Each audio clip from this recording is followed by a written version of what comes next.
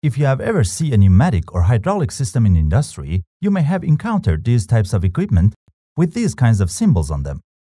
These are a kind of control valve. Yes, you heard me right. There are a variety of well-known control valves in the industry, such as glove valves, that you can watch our video about it from the link in the description.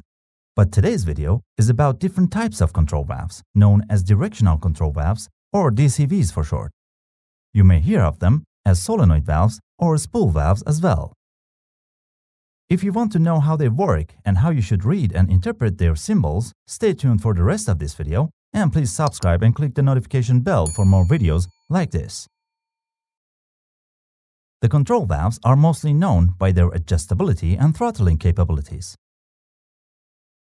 But the valves we are going to talk about them are the types that control the direction of the liquid flowing inside the pipe.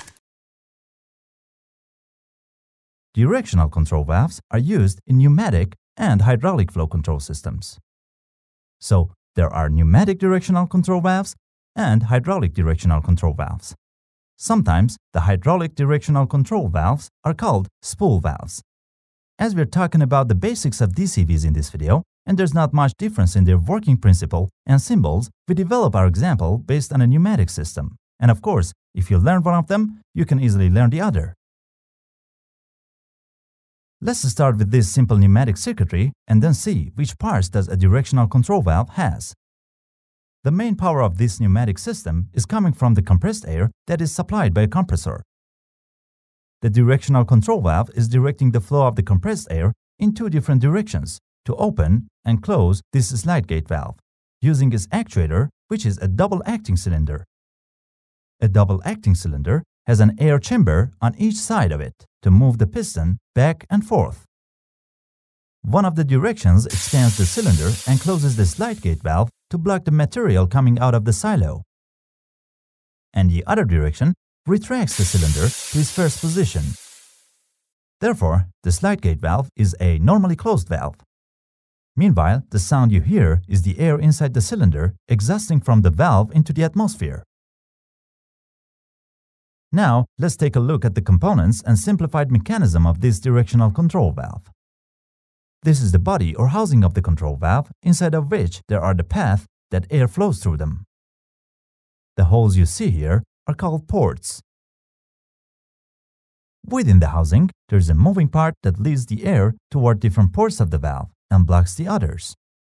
This moving part is commonly referred to as a spool. The component that causes the spool to move within the housing is an electric solenoid. This is the neutral or rest position of the spool. As you may be familiar with solenoids, when it gets energized by a command from the PLC card, the coil will push the spool and thus it will squeeze the spring on the other side. As a result, you see the piston of the cylinder move to the right side. As long as the PLC's commands remains on the solenoid, the position of the spool will remain still, and the compressed air will cause the piston to keep its last position. As soon as the PLC removes the command, the spring will return the spool to its first position, and the air path will be changed. Therefore, the air behind the piston will be purged into the atmosphere via the valve exhaust port. Now it's time to learn how these valves are called and how to read their graphic symbols. This valve is known as a 5x2 solenoid valve or a 5x2 pneumatic directional control valve. The first digit is for the number of ports the valve has, and the second digit is for the number of states the spool can be in.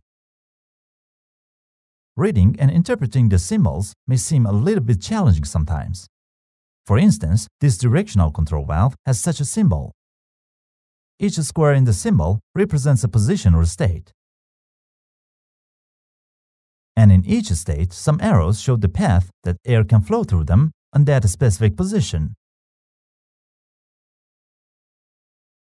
As I've mentioned, this valve has 5 ports, and this is the ISO designation of the ports, which is a common practice. But sometimes you may see an alternative designation of the ports in DCVs by alphabets, in which the P is for power or pressure that comes from the air source. The EA and EB are for the exhaust ports, and the A and B are the output ports to or from the actuator. This is the sign for the electric solenoid, and this one is for the spring return. In our circuit, when the valve is in its rest position, this square is active. When the solenoid gets energized and the spool changes position, the other one is active. Generally, the square just beside the solenoid sign is active when the solenoid is energized, and this is a rule of thumb for any directional control valve schematic. In the end, keep in mind that there are a variety of other directional control valves with more complex functions in different applications that we can check them in future videos if you like this one. If this video helped you, please subscribe and hit the like button. I suggest you watch these videos next. Thanks for watching.